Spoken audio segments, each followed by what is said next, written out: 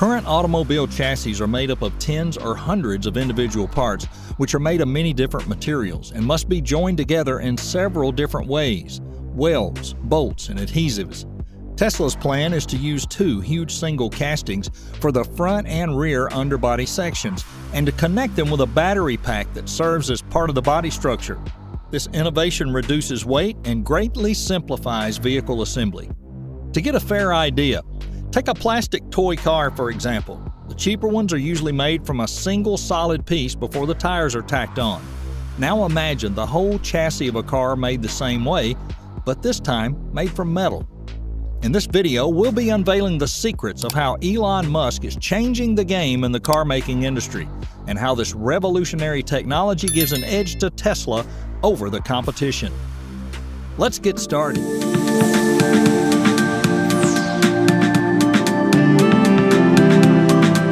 Cast components are a staple of automotive manufacturing, but the norm is to cast smaller parts, which are then assembled into larger structural elements.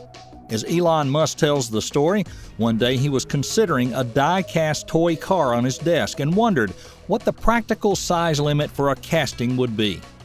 After some research, he learned there's really no size limit, and he decided to fabricate the front and rear underbodies of a vehicle as two huge castings with huge machines made by IDRA Group. Tesla is a company that's used to doing big things, which makes it not surprising that Gigapresses would be found in their factories. They're huge by all standards and most likely dwarf your apartment. A Gigapress is a die-cast machine among the most powerful ever built, with a capacity of 61 kilonewton clamping forces. They weigh more than 400 tons and require more than 20 flatbed trucks to move only one. They measure 20 meters by 7.5 meters by 6 meters.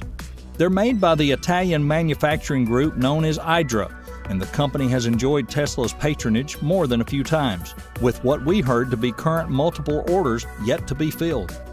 Interestingly, even though the name Gigapress goes with Tesla's Gigafactory, the name was actually coined by IDRA. How Gigapresses work? The Gigapress is more like a die-cast setup than a machine. It's equipped with all sorts of devices and systems required in the die-cast process. The components in Tesla's Gigapress include ovens. The Gigapress uses two sets of ovens for handling the aluminum alloy. One is a melting oven powered by natural gas and operates at 850 degrees centigrade. Another stores the liquid metal heated by electric power and operates between 750 and 850 centigrade. Gigapress. It's the core of the whole setup, or the die-casting mechanism. It has a similar construction to any regular high-pressure die-casting equipment and functions like one, except it's enormous in size. The vacuum tank. The Gigapress uses a 4,000-liter tank for creating a vacuum inside the mold. It's made by Fonderex, a Swiss company that first invented the vacuum technology for high-pressure die casting. A quenching tank. The quenching tank rapidly decreases the temperature of the casting to a desirable limit. It's allowing one to achieve some specific properties for metal casting. A trimming device. There's mechanical trimming presses and laser trim for rapidly cutting the excess metal that's attached to the casting. A scrap metal recycler. This is a recycling system to utilize the scrap metal. The scrap aluminum is shredded and offcuts are utilized for the next casting cycles. Inspection devices. Various inspection devices check the finished casting, such as CMM and X-ray machines. The working principle of the Gigapress can be divided into the following steps. Material preparation. First of all, we have to melt the aluminum ingots and cutoffs from the previous casting cycle in an oven at 850 degrees centigrade. Then remove any impurities from the surface and convey the liquid metal into another enclosed oven using heated pipes. That oven maintains a temperature of about 750 to 850 degrees centigrade. Fill empty space inside the storage oven with nitrogen gas that prevents the formation of oxides in the molten aluminum. It also helps to maintain an even temperature. Additionally, operators use argon gas, rotary degasser, and silicon carbide filters to further remove impurities. Die preparation. Before commencing each cycle, you lubricate the die surfaces. A robot will spray about 35 milliliters of soybean oil into a thin layer to enable easier separation of the castings. Then the vacuum system creates about 50 millibars of vacuum pressure inside the mold cavity. Casting. The molten aluminum is transported from the holding oven to the shot chamber of the Gigapress. Then the molten metal is forced inside the cavity using a high-speed plunger. The plunger is also lubricated using 8 milliliters of oil before each shot. Once injected, the casting is left inside until it solidifies. Then the casting is ejected from the die at 400 degrees centigrade. The raw casting is then placed in the quenching tank to reduce the temperature from 400 to 50 degrees centigrade rapidly.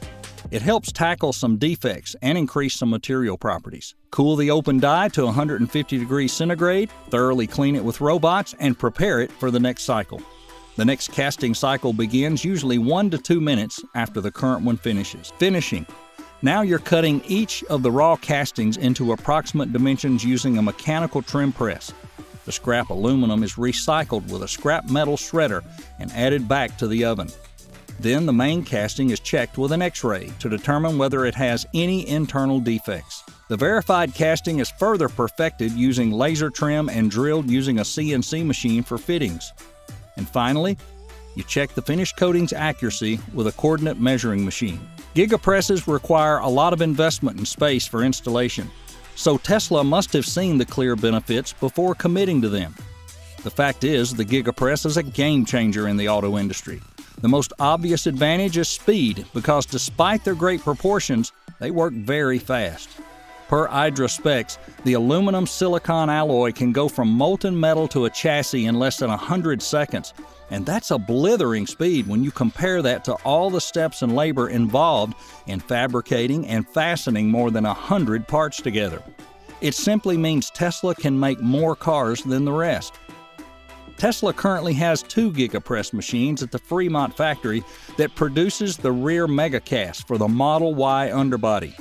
Drone flyovers in the area suggest that Tesla's Fremont-based Gigapresses have a cycle time of about 170 seconds per casting, likely due to the machines not being fully optimized as yet. If we make some quick math using that cycle time of 4 to 5 minutes and estimate the single factory with 10 Gigapresses running continuous shifts, they could produce 350,000 Tesla Model Y chassis in a year. And that's because the Model Y chassis requires 2 Gigapresses. That figure goes up when the Gigapresses work closer to spec by the maker. That means a new factory could easily make 100,000 units in its first year of production. Such huge numbers are basically unheard of in the automaking world. Benefits of a single-piece casting from a Gigapress? They're lightweight, which translates to more range for the same battery capacity, and cost-efficient, simpler production processes. Gig casting will help achieve a 40% reduction in rear underbody cost savings. Also, the new single-piece casting will deliver a 30% reduction in the size of the body shop. For instance, a single Gigapress makes about 300 robots redundant. There's not much coupling or much lifting work to do. Experts estimate that Tesla could save about 20% on labor costs from the single-piece casting. Using the Gigapress also eliminates alignment problems caused by the combination of several small parts, resulting in higher quality vehicles. Just think about the logistics involved in making more than 100 parts in different locations, monitoring for quality and transporting them to the assembly plant. Tesla is able to avoid all of that with this army of Gigapresses.